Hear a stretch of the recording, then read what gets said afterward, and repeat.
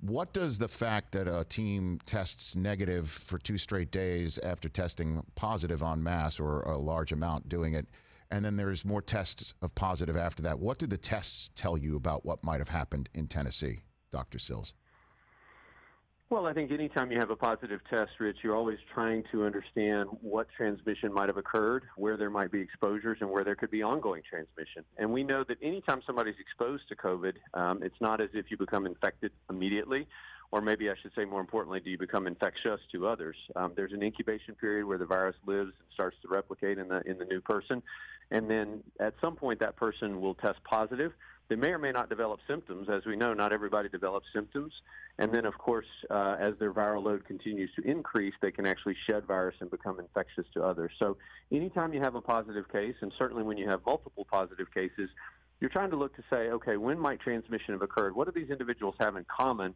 When were they around each other? When were they exposed? And so I think that that's why it's been so crucial to get to the most accurate information possible to try to determine when those exposures might have occurred, because you don't want to let everybody get back together if you're concerned that there's still ongoing transmission or infected individuals. So I guess, again, just connecting dots, if a team is told to stay away and then there's reports that they've actually had some unauthorized practices and they test positive after being told to stay away, that would set off an alarm bell just from the testing front.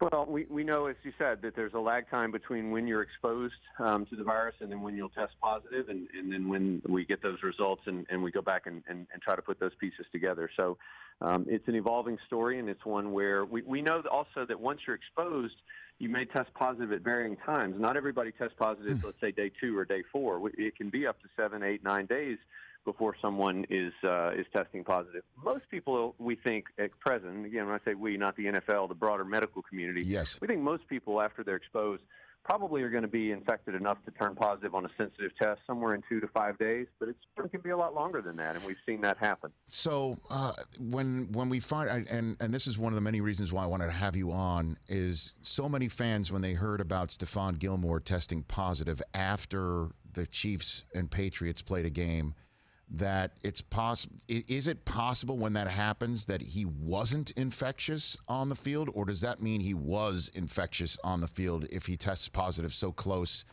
to testing negative and playing with a negative test? Yeah, it's a great question. It's one where we have to say we just don't know the answer definitively, but it is certainly possible. And here's why. Again, I refer back to the fact that these tests that we're doing, they're incredibly sensitive, which means they pick up very, very, very low levels of virus in the body. So, anytime you have a virus, it's going to start replicating. You're going to get more and more and more copies. And you have to get to a certain number of copies in the virus to become infectious to others, where you can spread it to others. But our tests, we believe, will actually pick that virus up even prior to that, when there's still these very low levels. Now, again, no one knows exactly the timeline on those.